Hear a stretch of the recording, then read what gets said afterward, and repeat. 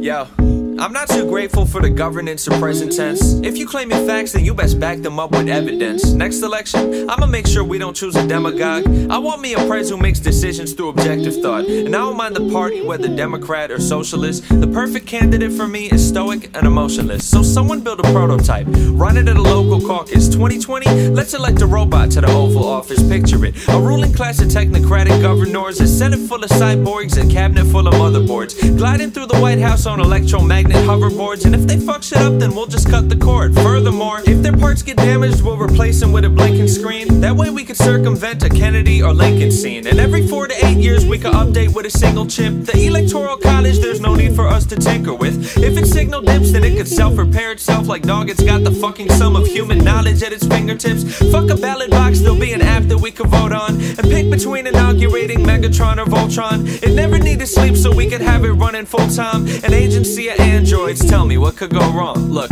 I've seen the movies, I could tell why you'd be circumspect and try to run convergence tests and get its server circuits checked. But frankly, if you're worried about some sci-fi hazard, all we gotta do is equip it with a Wi-Fi password. If the threat of total holocaust is catch you at a crossroads, I've got it figured out. We'll throw a captcha on the launch codes, secure communications and encrypt classified cyber calls. The only type of wall we'd need to build would be a firewall. And if I recall, in 20 years our jobs will all be automated. So what's wrong with starting by getting robots inaugurated? Like, it'd be awesome. We'd have states run by delegates with silica for skeletons, Blade Runner replicants, and cut out human error. If only we had our country run by power-driven politicians, not the power-hungry ones. We keep it ethical and program them with moral checks. Never need to worry about no Oval Office oral sex. And look, I'm not saying they'd be perfect, they'd be full of bugs, but if things go from push to shove to bullet slugs, we'll pull the plug. And God forbid they gain themselves a sense of social sentience. Without question, they'd be claiming independence out of vengeance. So fine, I'll concede that there's two ways I see the future go, and both of them involve an ascendancy of computer code. The first's a future fate where human folk and robots coexist. The second's a more somber situation where things go amiss. It started innocuous. At first the fleet would cause no harm, holding babies, shaking leaders' hands with bionic arms, pantsuit, synthetic skin. But as we get to DEFCON 1, then we switch its hands out for blaster prosthetic limbs cast from metallic tin, built-in mobile power source, and accidentally trigger global mecha superpower war.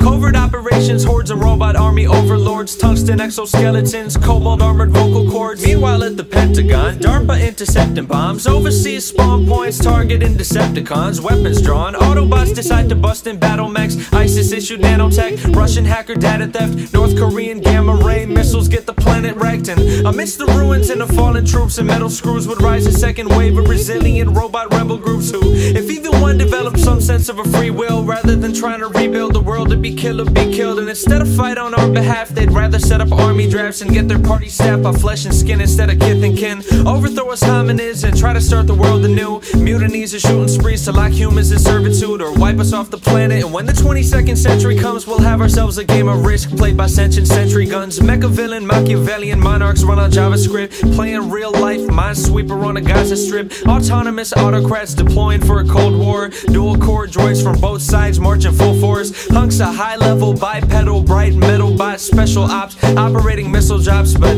I digress. Like, there's no need for me to go on. We've got scientists in place who'll study every proton. So here's the brighter futures we can bid this model so long. A ministry of androids, tell me what could go wrong. Really, what could go wrong? What could go wrong?